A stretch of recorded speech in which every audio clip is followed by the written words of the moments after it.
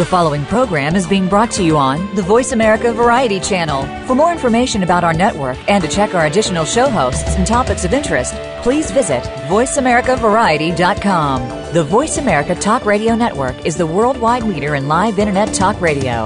Visit voiceamerica.com. The views and ideas expressed on the following program are strictly those of the host or guests and do not necessarily reflect the views and ideas held by the Voice America Talk Radio Network, its staff, and management.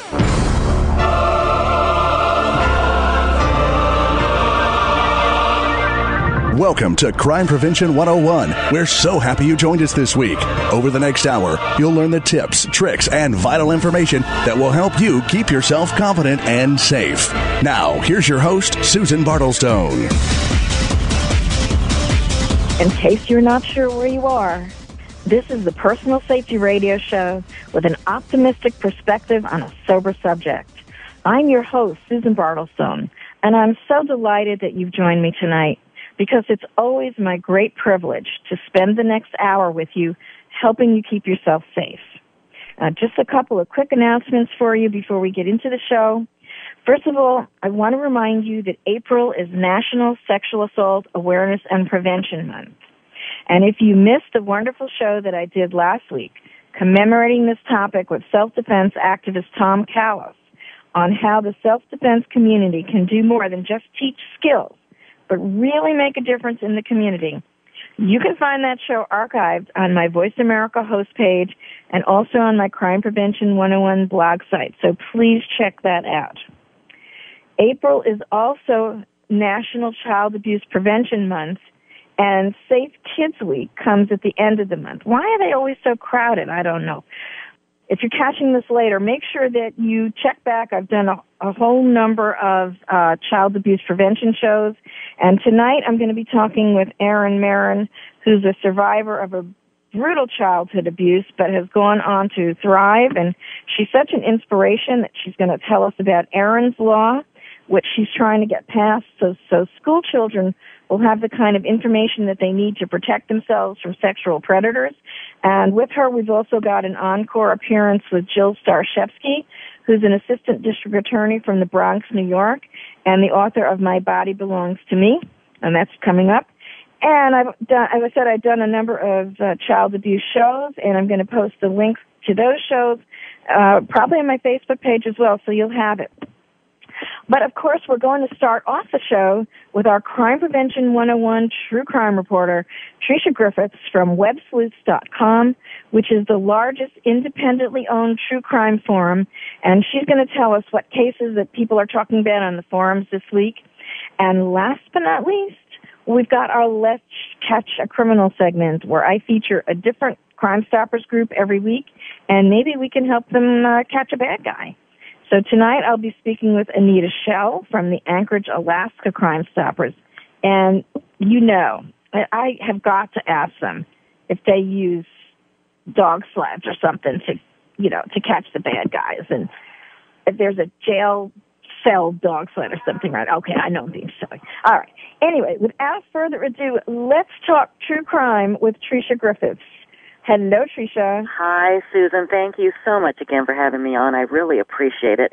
Now, I'm going to talk first about this case, and it's close by where you're located, if I'm not mistaken. Yes, Christine Kupa. Now, you've been following this case for 12 years, and back in 1998, I first heard about this case. I remember very distinctly watching it on TV. It was one of the news programs. They did a whole segment on Christine Kupa and how her boyfriend...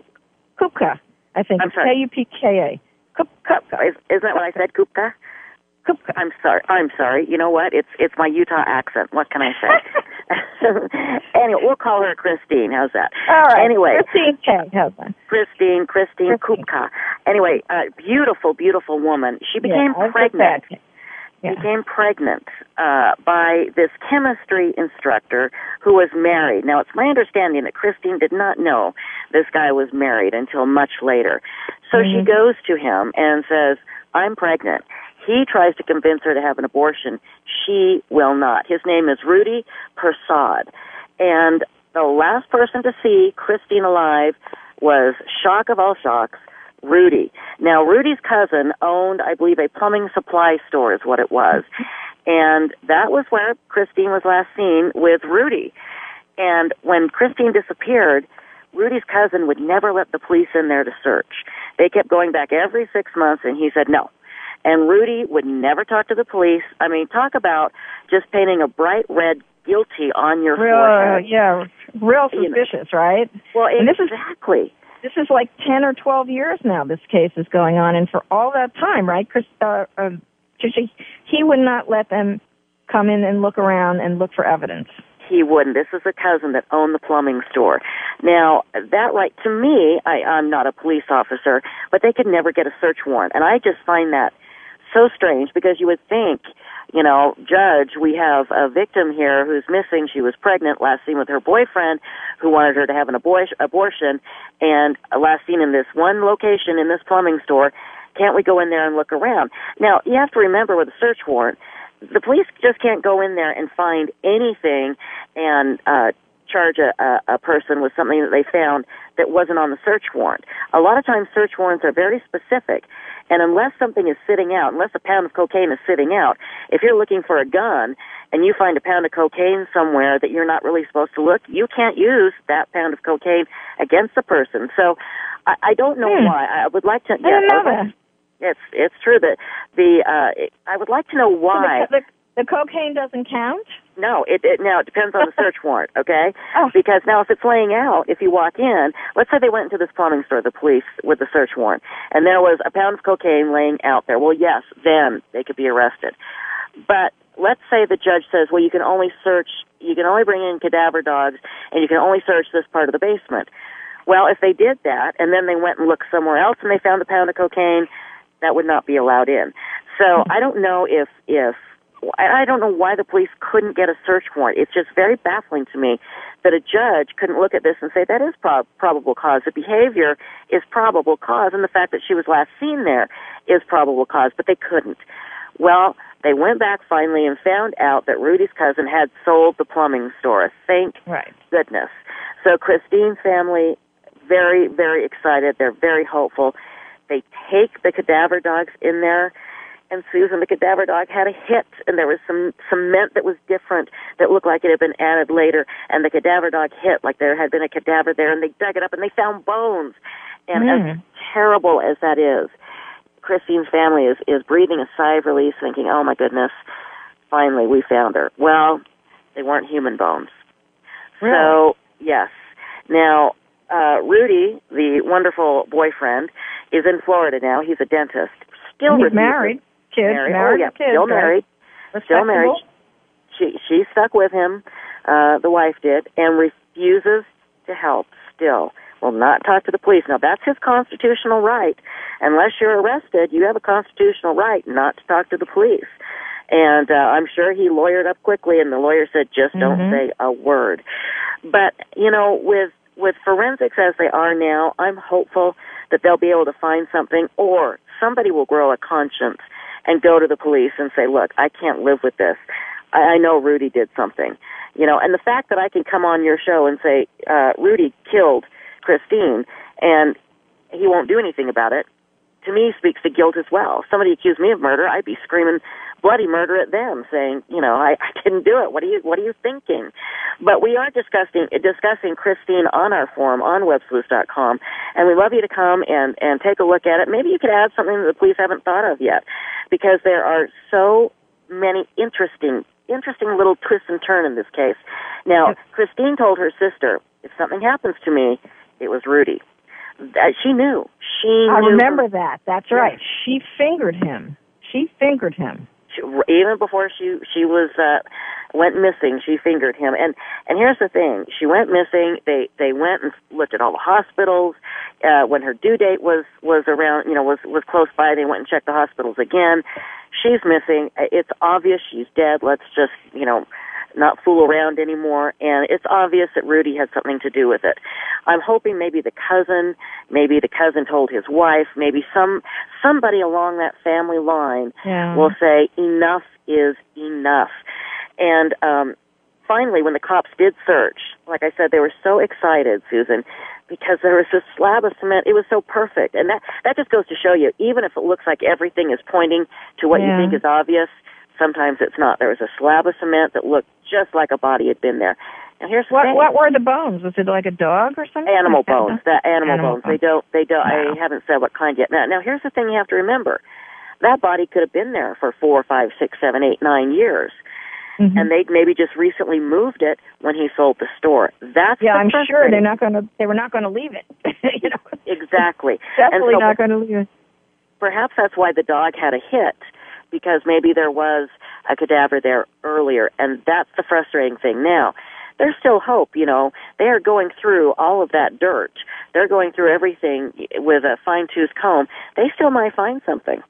And if they do, Susan, if they find one little minuscule something that they can link to Christine, Rudy's in a world of hurt, because they will swoop down on him like a hawk picking out a fish out of the water. You know, he will be done.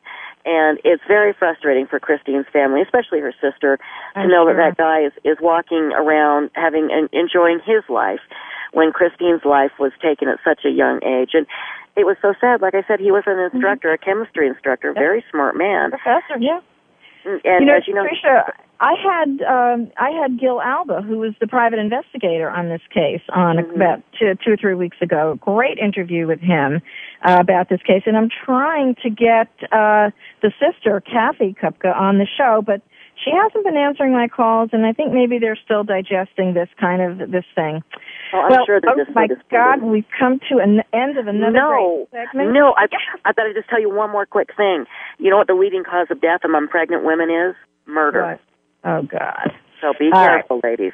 Tricia Griffith, websleuths.com, one of the best forums out there. If you got an opinion, go to websleuths.com and weigh in on it. You'll be amazed at the great information you'll find on there. Tricia, we're going to talk again next week. Now, my wonderful audience, what do I need from you right this moment? I need you to stay tuned, because when we come back, we'll be talking about child sexual abuse and what one courageous woman is trying to do about it and how we can all help.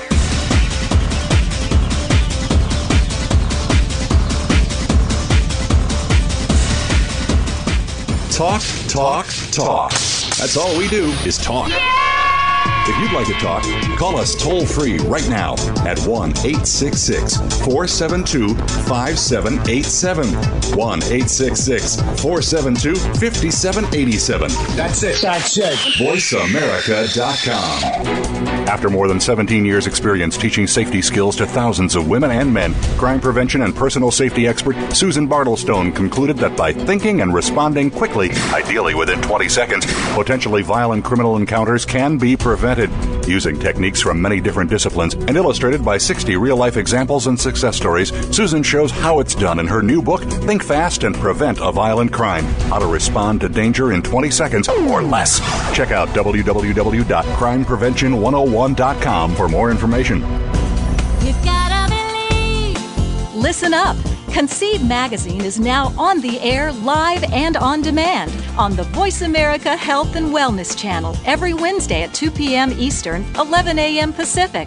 Hosted by Kim Hahn, founder of Conceive Magazine. Conceive On Air offers comfort and emotional support to women contemplating starting or expanding their family by consulting noted professional experts and by sharing the insights and experiences of others. Kim wants to share her experiences to educate and empower women. Conceive On Air is the only complete resource destination that inspires and informs future moms about their fertility on the journey to parenthood. Conceive On Air with Kim Hahn, celebrating the creation of families. Hi, this is Susan Bartelstone, host of Crime Prevention 101, and I want to tell you about My Mobile Witness, a revolutionary service that transforms your camera phone into a personal safety device. My Mobile Witness believes safety is improved when you remove anonymity from dangerous scenarios. If you're in a stalking situation, for example, if you have an order of protection against someone, or if your profession places you in situations that are potentially dangerous, I want you to check out My Mobile Witness. And you parents of college students, Ask the school to check out the My Mobile Witness University program with custom-tailored options aimed at keeping both students and faculty safe. Every campus could benefit from the My Mobile Witness University service. For more information, go to mymobilewitness.com. Streaming live, the leader in Internet talk radio, voiceamerica.com.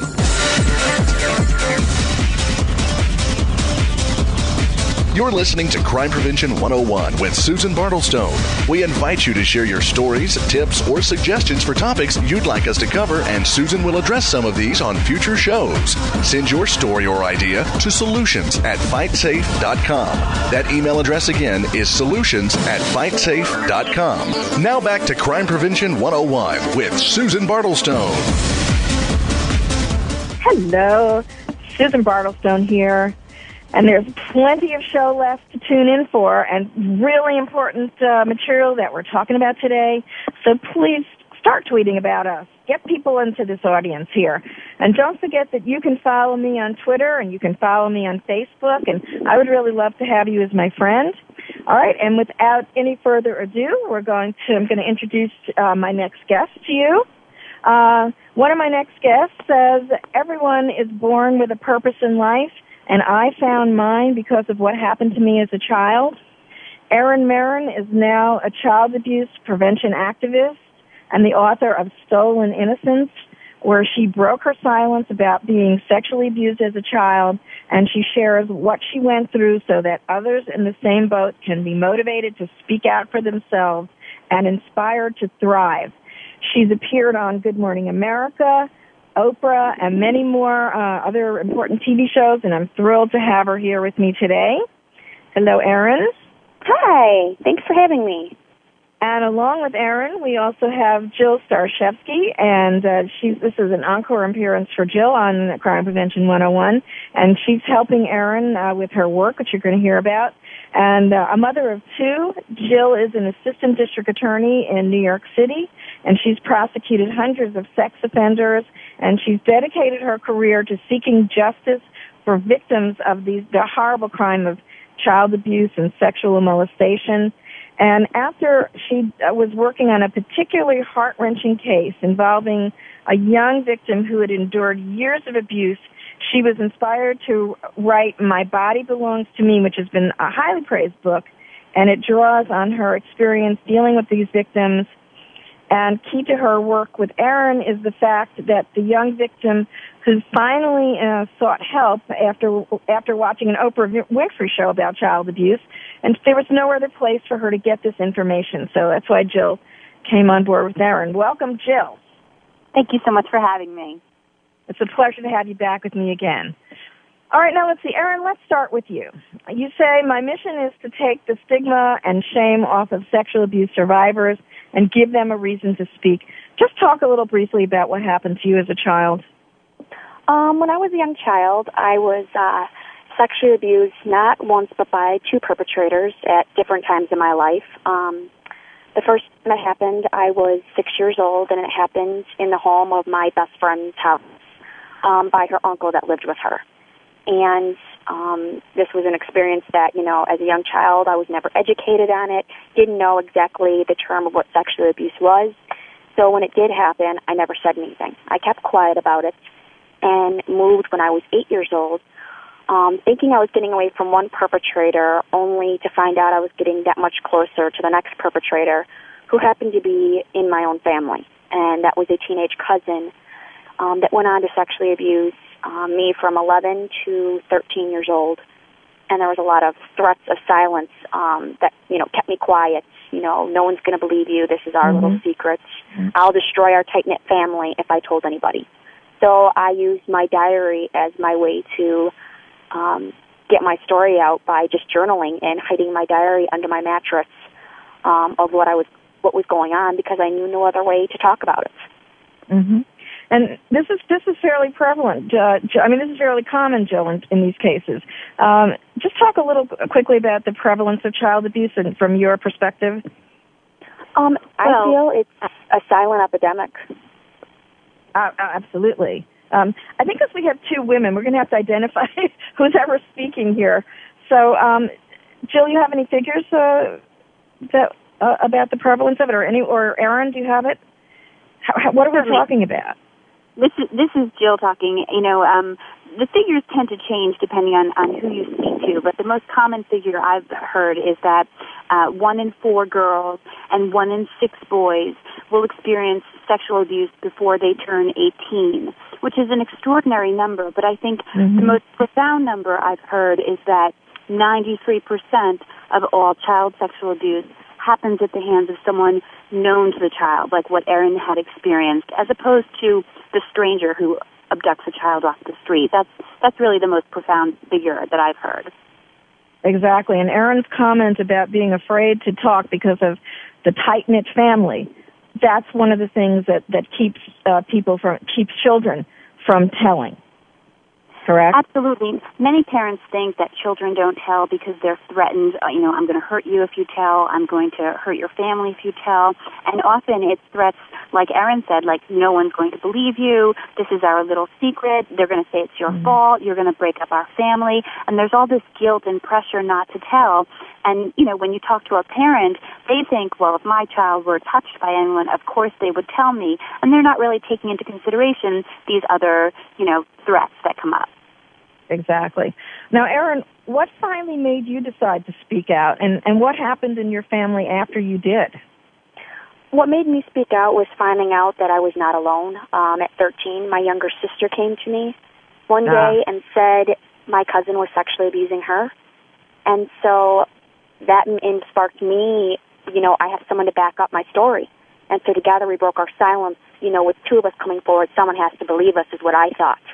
And that's what got me to eventually come forward and, after a year and a half of abuse going on, holidays, family gatherings, you name it, to finally break my silence about it. And the family your parents did believe you, right? I was grateful enough to have parents that believed us 100%, supported us, did the right thing, and turned us into the police. Unfortunately, I did not get the same response from my large extended family, and they all disowned my immediate family. Really? The perpetrator, my cousin, was eventually brought into the police department. He denied until brought into police and confessed. And with a confession and being put under arrest, my large extended family still stood by his side. And to this day believe that he was forced into a confession. They make excuses saying it was teenage behavior, that my sister and I were engaging in sex acts with him. I mean, we've heard it all, and it's sick to think that people that you once loved and were such a part of your life and now have disowned you. Did he ever go to jail for this, or is he considered a registered sex offender to this day? No.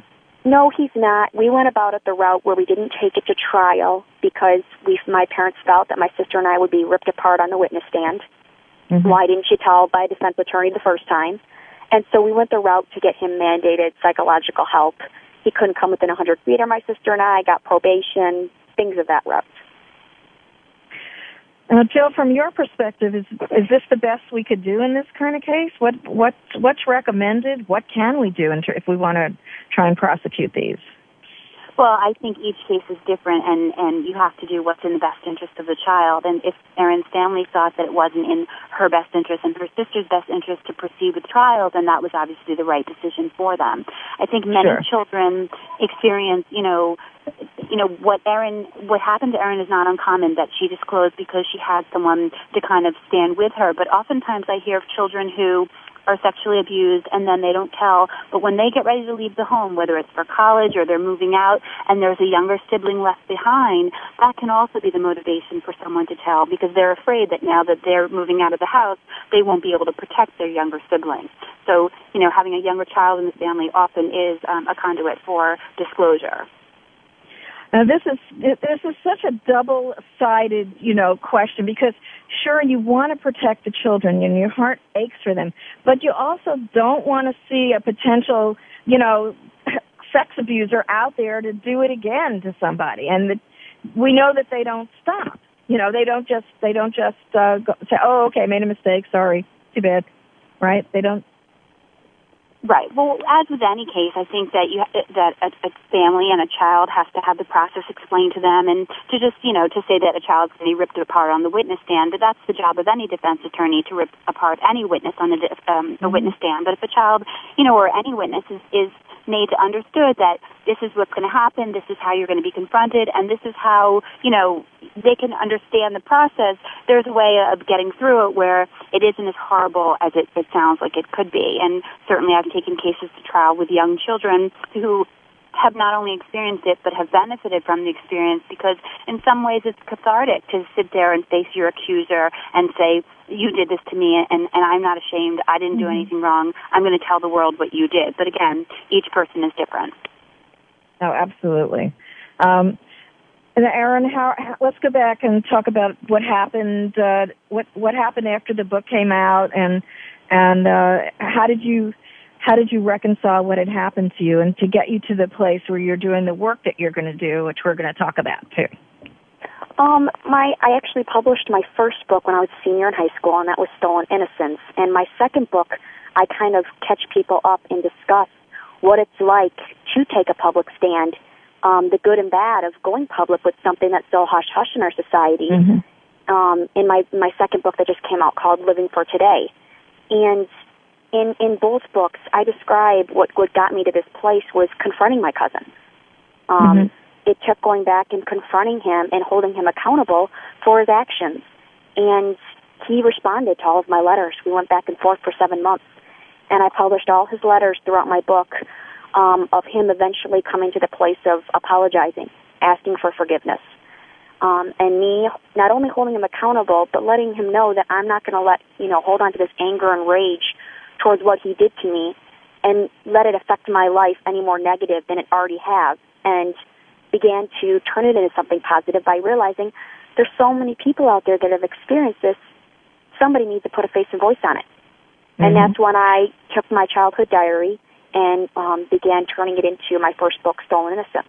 And I describe that whole process. You see an 11-year-old grow up to, a senior in high school, how the emotional roller coaster I went down, and then the aftermath of, in my second book, not only on healing your life when something like this has happened and taking control back, but also the devastation of the difference of when it's stranger danger compared to someone you love and trust, especially when it's a family member, and talking about how I've lost my entire family. Absolutely. All right, you know what, Erin, Jill, stay with me. We're coming up for a quick pause. We'll be right back with more about stopping child sexual abuse, and we're going to talk about Erin's law. So stay with me.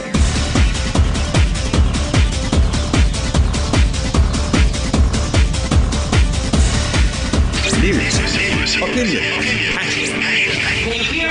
your voice counts. Call toll-free 1-866-472-5787. 1-866-472-5787. VoiceAmerica.com. After more than 17 years' experience teaching safety skills to thousands of women and men, crime prevention and personal safety expert Susan Bartelstone concluded that by thinking and responding quickly, ideally within 20 seconds, potentially violent criminal encounters can be prevented. Using techniques from many different disciplines and illustrated by 60 real-life examples and success stories, Susan shows how it's done in her new book, Think Fast and Prevent a Violent Crime: How to Respond to Danger in 20 Seconds or Less. Check out www.crimeprevention101.com for more information. What's it like behind closed garage doors, where the decisions are made that change motorsports? You'll find out on The Race Reporters, because host Michael Knight has been there. He's a 40-year industry insider and award-winning writer and publicist.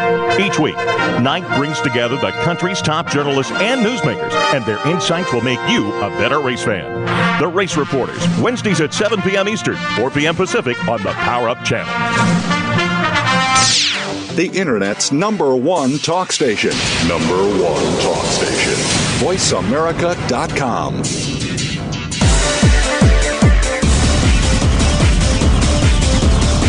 You're listening to Crime Prevention 101 with Susan Bartelstone. We invite you to share your stories, tips, or suggestions for topics you'd like us to cover, and Susan will address some of these on future shows. Send your story or idea to solutions@fightsafe.com. That email address again is solutions@fightsafe.com. Now, back to Crime Prevention 101 with Susan Bartelstone.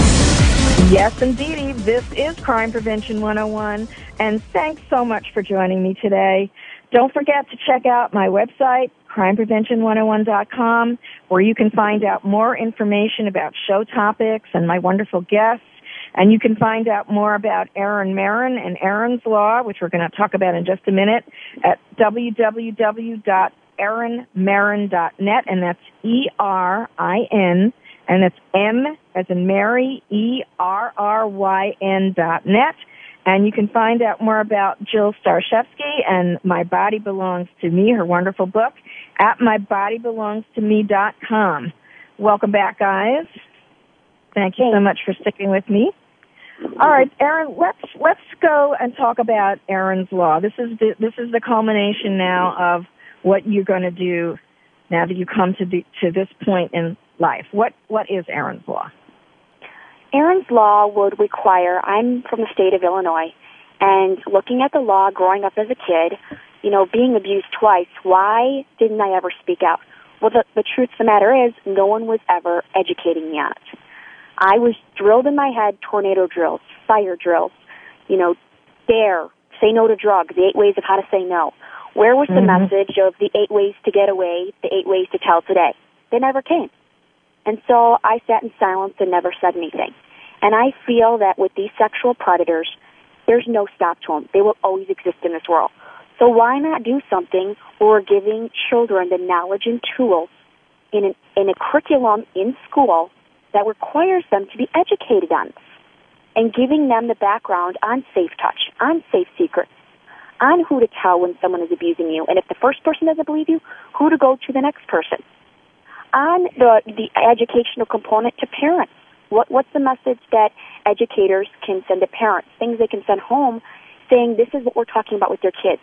Here are the warning signs to look for. But across this country, we have no mandated laws that require education in schools on this subject. And it's my mission.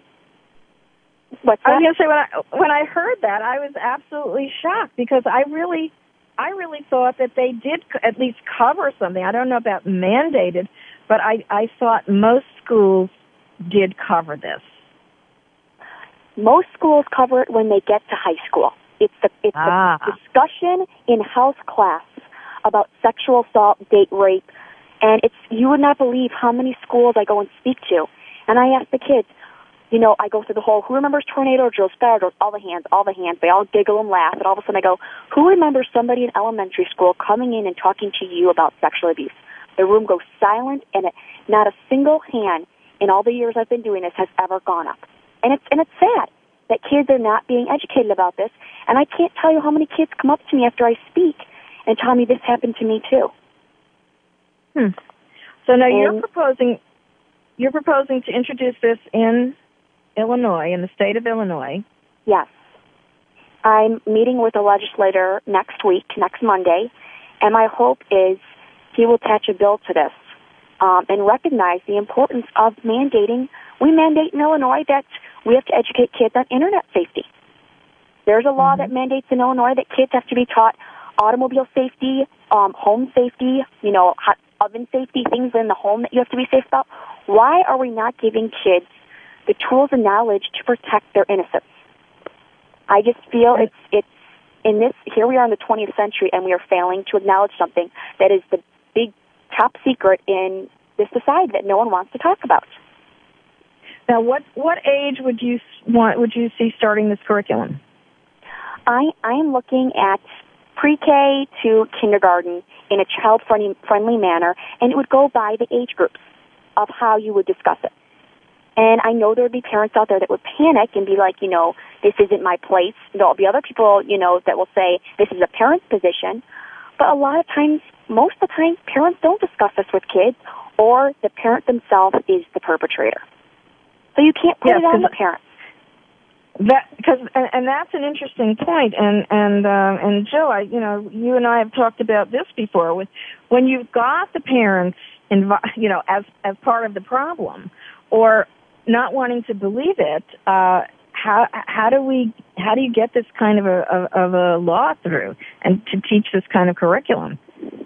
I think the majority of the parents are good parents who want their children to be protected and safe. So I think we need to focus on them and understand that they're confused. They don't know when to have this conversation or what to say, and so this law benefits them. To the extent that it's being taught in schools and reinforced at home, that's the ideal situation. But certainly the parent who is the perpetrator is not going to be teaching this at home, and that child is the one who needs to hear it the most.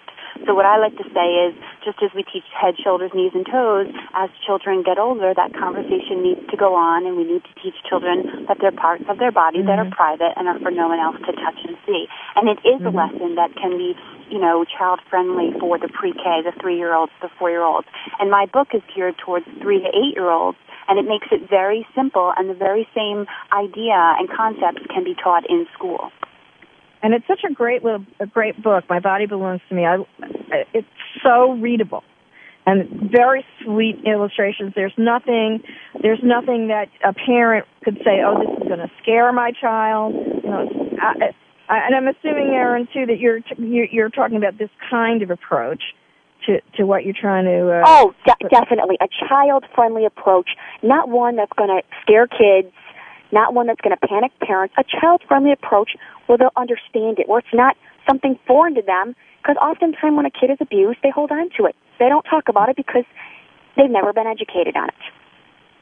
Do you know, I think one of the most important parts of what Erin is talking about, which is also reinforced in the book, has nothing to do with sex or anything like that, or the body. It has to do with talking to your children about who their safe zones are. So in the book, there's a line where the child, if you can't tell your parent, you can tell a teacher. But part of the mandate that Erin is talking about is discuss with your child, if you have a problem, you can go to your teacher, you can go to a parent. Mrs. Jones down the street is someone we trust. Identify the safe zones. So whether it's about experiencing bullying at school, drug problems, whatever it is, they can talk to someone, and that's an important message as well. Now, who's actually writing the suggested curriculum? Jill, are you involved in this with Erin?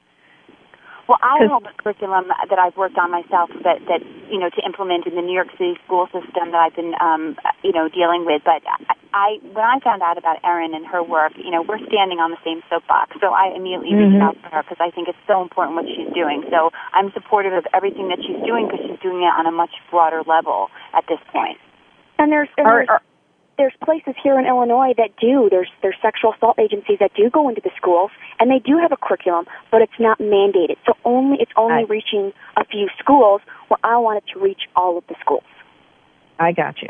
And I think this is a really worthy topic for consideration. So where are you in terms of Illinois? How far along are you, and what can we do to help you in Illinois? I've got listeners out there. I know I do. In Illinois, if you're from Illinois, I would ask you to reach out to Tim Bivens, and he's the state senator I'm meeting with on Monday. Him and I'm meeting with the chief of police, and we're sitting down to discuss this and showing your support. Go to his website, type it in, and his website, and email him and let him know that you support this law. I also have a Facebook page called Erin's Law, and it's a group. And if people can join it, and the more people that we can show that support this idea of protecting kids and getting curriculum, my mission is, once it gets passed in Illinois, to make it a nationwide law. Okay, can we start in New York next? Jill and I sure. Will, sounds great. Jill I like that idea. We'll help you get it into New York next. And then have either of you thought about what we can do federally? Is this kind of thing something that can be done federally, or is it only state by state by state? I'm not a fan of big government, but this is one thing I can think of that we could be doing, that government could be doing. I feel if enough people were to reach out to the federal government, we would get a response. I feel it's easier to get a response locally in your state and see action happen quicker than on a federal level. So my idea is if I can get it passed in Illinois, and get, like I said, the media coverage on it, people being aware of it, then maybe get the federal government involved. So I'm not going state by state, and we're getting it across all states. Because that's not only is that 52 battles, but it's also 52 different curriculums. Because if each state is exactly. If each state's going to come up with their own, who knows what the heck is going to be in there. That's why I kind of like the idea of here for once is something where I think that we can go federal on this. But I definitely would like to help you guys if you're going to do something in New York City. Definitely. All right, we'll keep you posted. We're coming to a close on this segment. So anything else, Jill or Erin, that you'd like to mention real quick? The book is available, and in the back there's a suggestion for the storyteller section that really helps parents walk through this subject. And I just know so many parents really appreciate the support and the help. So they should, it's available in bookstores or at mybodybelongstome.com. Okay, and Erin, how can people find you and help you out? Like I said, my website, erinmerryn.net, and my book, Stolen Innocence and Living for Today, is in Barnes & Noble's, Borders, and can be available online. And I would just, I love hearing from people and their support of protecting kids. So I hope people will reach out and support me in this mission of getting Erin's Law heard and passed. Okay, amen. And count on me too for support. And Crime Prevention 101, we'll do whatever we can to help. So thank you both, Jill and Erin, for being with me today. I think you've opened a lot of eyes. Thank you. This is Crime Prevention 101, and coming up is one of my favorite parts of the show, where I get to talk to one of America's Crime Stoppers group, and we're going to try and help them solve a crime.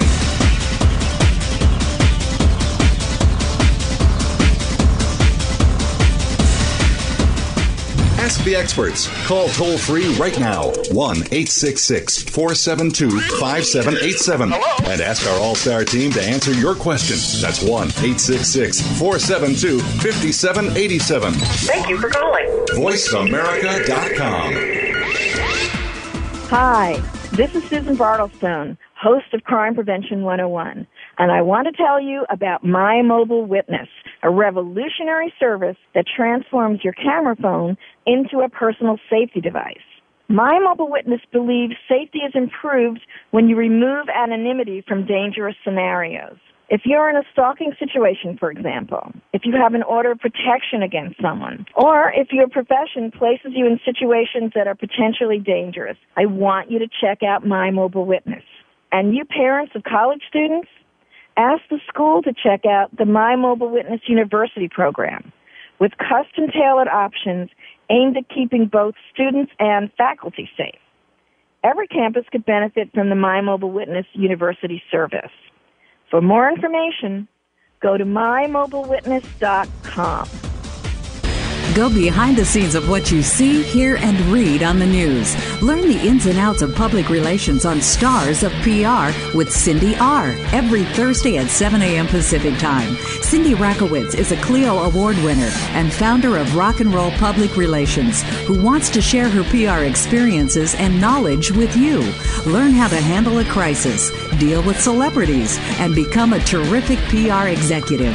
Listen to the Stars of PR with Cindy R. every Thursday at 7 a.m. Pacific Time, here on News Talk Radio, VoiceAmerica.com. After more than 17 years' experience teaching safety skills to thousands of women and men, crime prevention and personal safety expert Susan Bartelstone concluded that by thinking and responding quickly, ideally within 20 seconds, potentially violent criminal encounters can be prevented.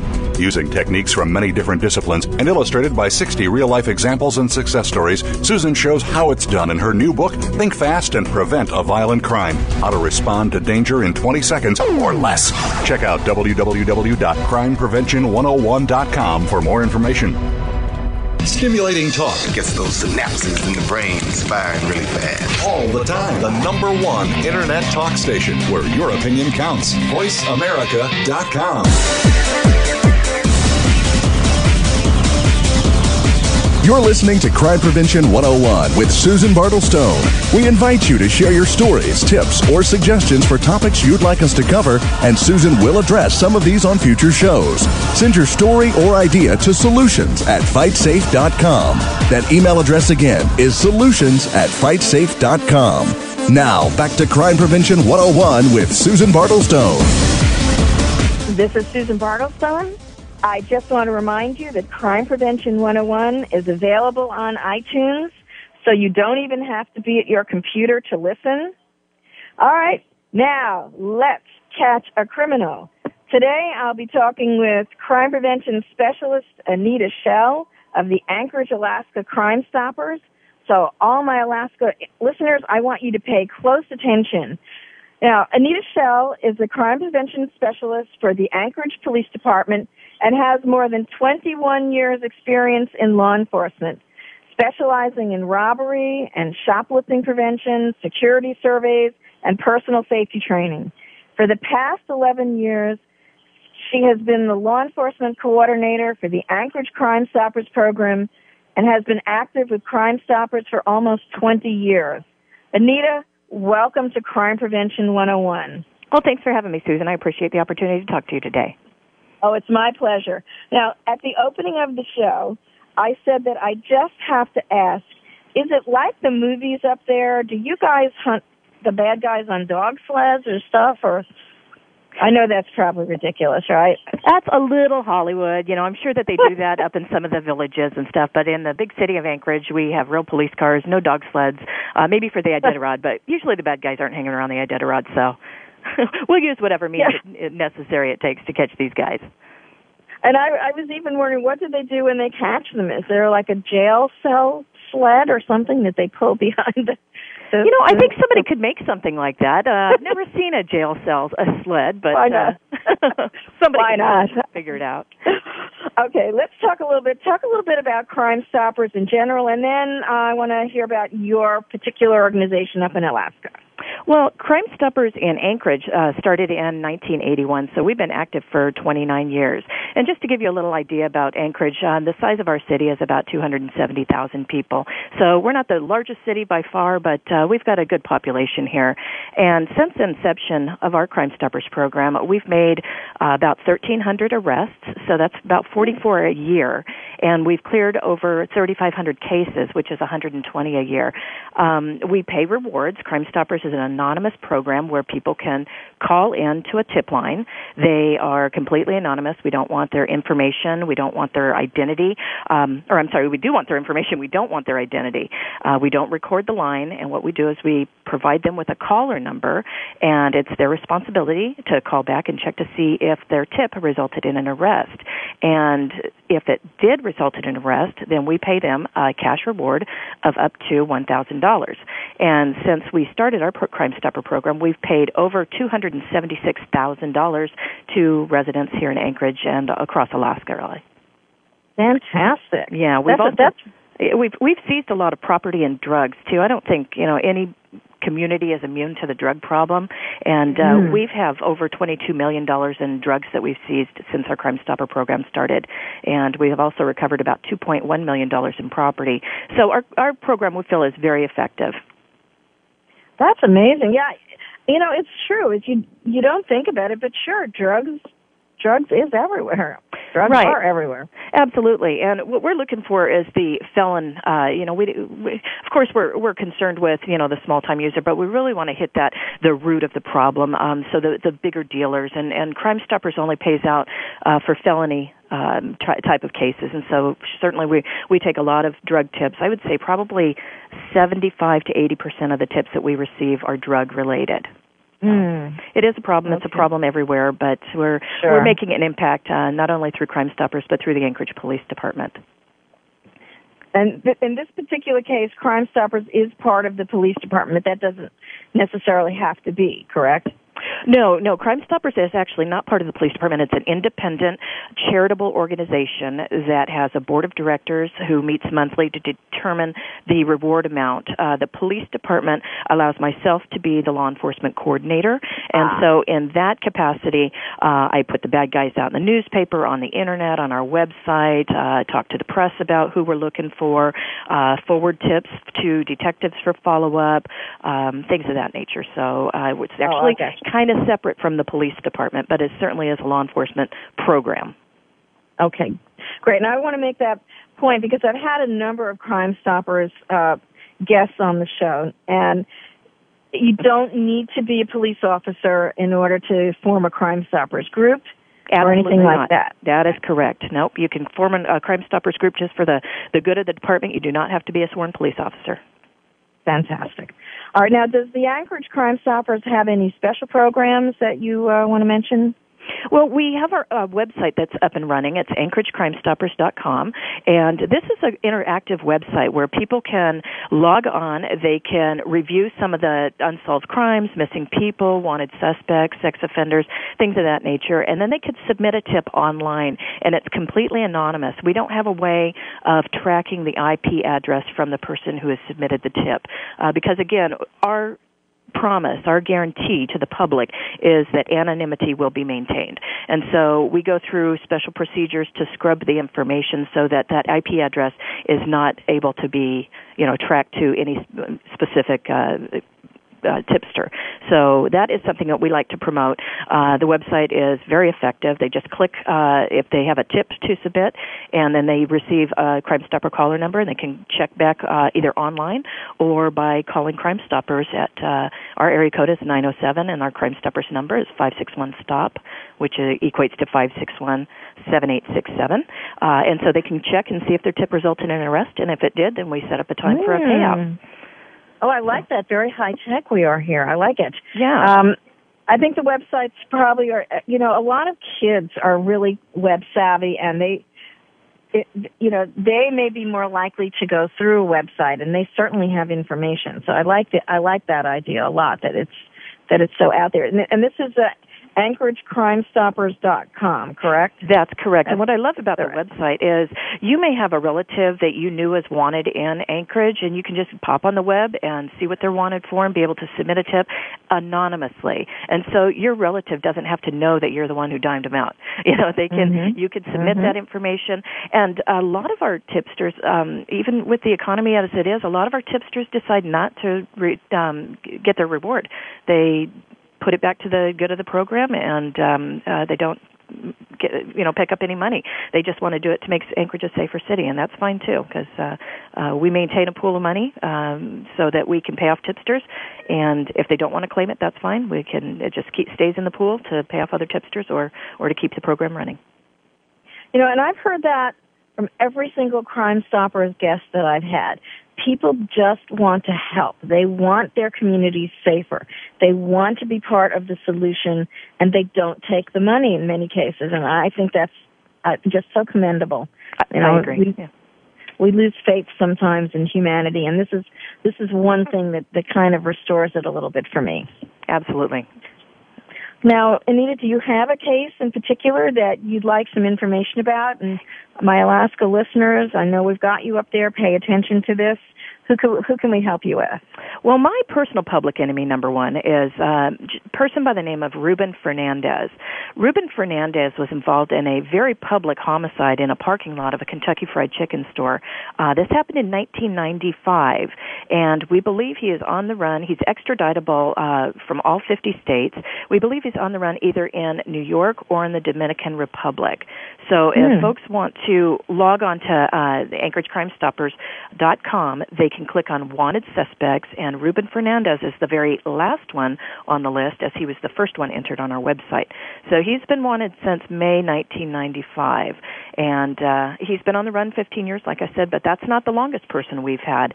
One of my, probably the most outstanding arrest that we've made has been from an individual that was on the run for 21 years. He was actually, he was arrested in St. Cloud, Minnesota for murdering his wife. He escaped about 3 years into his jail term, and family members hadn't seen him. We have a fugitive task force that's comprised of Anchorage Police and Alaska State Troopers and the U.S. Marshals. And that fugitive task force was in contact with his brother, who lived, I believe, in Oregon. And his brother said, well, my brother, his name is David Hodel, has been in telephone contact with me, but he won't tell me where he's been, but he did mention he's been hunting and fishing. Well, Alaska is a big place for hunting and fishing, and so we thought, well, maybe he was here. So this person was put in our daily newspaper, and the first day we got calls. The phone wouldn't stop ringing. We got multiple tipsters giving a location on him. One of the best ones was a tipster who worked at a local deli. He said that this person comes in every morning. He has a newspaper with him, and he always orders the same thing. And I looked at the clock, and it was about noon, and I said, well, has he come in this morning? And she said, nope. And I said, well, he must have read the paper already because he's in there. And we apprehended him that night in a kind of homeless makeshift camp outside of our local library and took him into custody after 21 years on the lam. And so that was really outstanding. Yeah. Even fantastic. I love it. Wanted from a different state when we found him. Love it. And he probably thought he was home safe in Alaska, right? Yeah, but people, you can run, but you cannot hide in the Great White North, because we do have technology and the capability of doing things that every other police department does have in the rest of the United States. So it's not a place for fugitives to run and be able to hide out from their criminal activities. So that was a real good capture. Fantastic. Well, Anita, thank you so much for being with me today. It's been a pleasure. Welcome. Absolutely. It's been my pleasure as well. Don't forget to check her out, AnchorageCrimeStoppers.com. All right, my darling audience, I'm putting links to all my guests on my Voice America host page and on CrimePrevention101.com, my blog site. So if you want more information and if you've got some tips and you can't find the Anchorage website, you can find it through me. I want a couple of websites I want to give you, preventchildabuse.org, if you want some more information about child abuse. There's also C like Charlie, F like Frank, children.org, and they have a committee for children, which is some very good information. APA, has some really good child sex abuse information there on it. And also N like Nancy, C like Charlie, A-online.org. Also a lot of child sexual abuse information. Well, that's a wrap for now, but never fear, because you and I will be doing this again, same time, same channel, next week, when I'll have more stories that demand to be told, more hot crime topics, and of course, lots of tips and resources for you. It'd be a crime not to listen. So stay tuned and stay safe.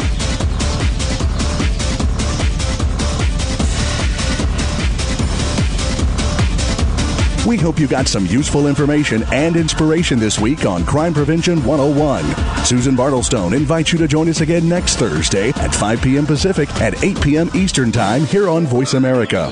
If you want to learn more about Susan's guest, sign up for her newsletter, or find out about upcoming teleseminars and workshops, go to www.crimeprevention101.com today.